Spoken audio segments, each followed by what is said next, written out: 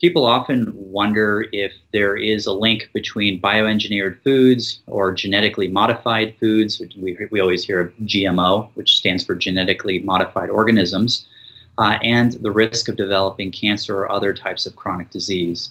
We're basically told by the Food and Drug Administration that genetically modified foods or bioengineered foods, whether they be plants or animals, are safe.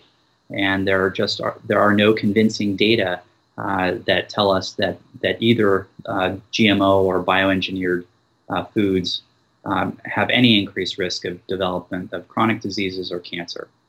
That said, there are a number of countries around the world, many big countries around the world, that don't feel exactly the same way and actually have banned the use of GMO in the types of foods that they allow them to produce in those countries.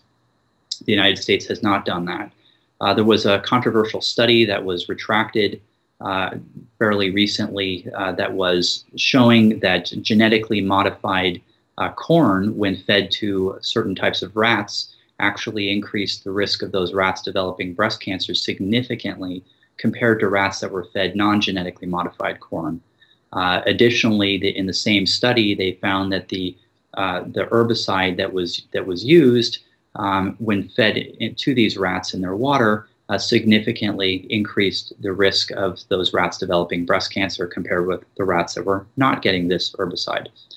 This is called glyphosate, which is a Monsanto type of herbicide, and it's used specifically for GMO modified plants to basically spray on them so that they have still a greater chance of living robustly in the environment, not being killed by the herbicide. So the question is, in that study, was it the fact that the corn was GMO, or was it the glyphosate? We're not quite sure, but regardless, due to a lot of political pressure, that study was retracted. So the authors of that study are actually working on a new study to look at that.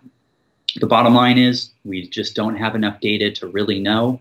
My recommendation is, whenever possible, try not to consume bioengineered foods as much as you can. Consume organic foods. Those are foods that are going to have very low amounts, hopefully, of fertilizers and pesticides and hormones and antibiotics that may impact us if not indirectly, or excuse me, not directly, perhaps indirectly, in terms of decreasing our risk, hopefully, by avoiding these things of developing cancers or other chronic diseases.